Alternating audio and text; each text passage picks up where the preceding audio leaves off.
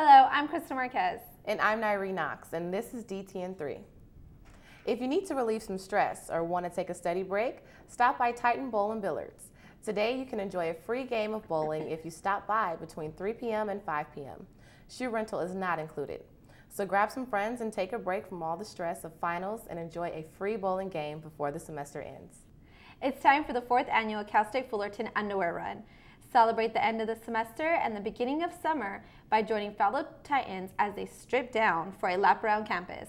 Over 2,000 students participated last year. Students will assemble in front of the parking lot G between the entrances of the Goodwin Field and the Titan Stadium on Yorba Linda Boulevard on May 19th at 10 p.m.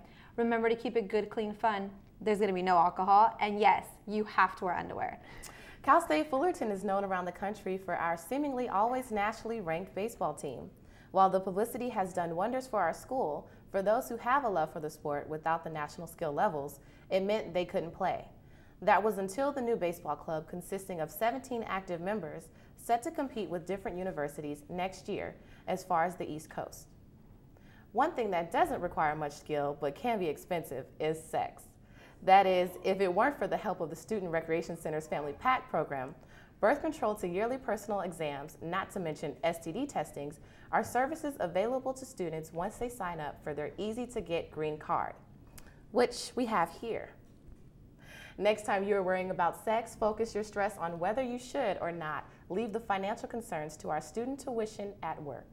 Summer is coming up, and while everyone else is worrying about the economy and classes, I definitely have another concern on my mind.